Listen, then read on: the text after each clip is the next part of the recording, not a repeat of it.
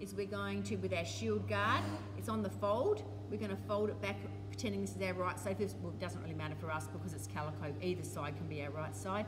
If it was a print or if it was a denim, there would definitely be a right side and a wrong side. Place your two right sides together and we're going to bag out the bottom, this bottom section here.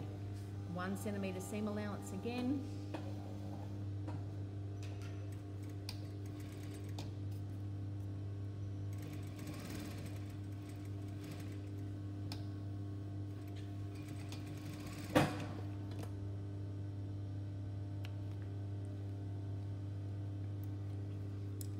Turn it in the right way now.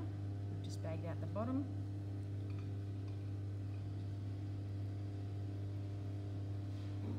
Once we turn him in the right way, make sure that that seam's right on the edge. We are going to put these two cut edges together and then we are going to stay stitch them together. A foot's width. Remember, I stay stitch a foot's width from the edge.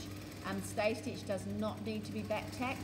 Stay stitch is just to hold two things together before you do the next process, and usually the next process will be the back tack process.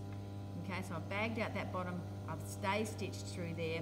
I then face in the same direction as your curve, so that's my pointy end, this is my curvy end, so they're going the same way. Then this becomes my right side. I can then take him to the overlocker and overlock just down that edge there.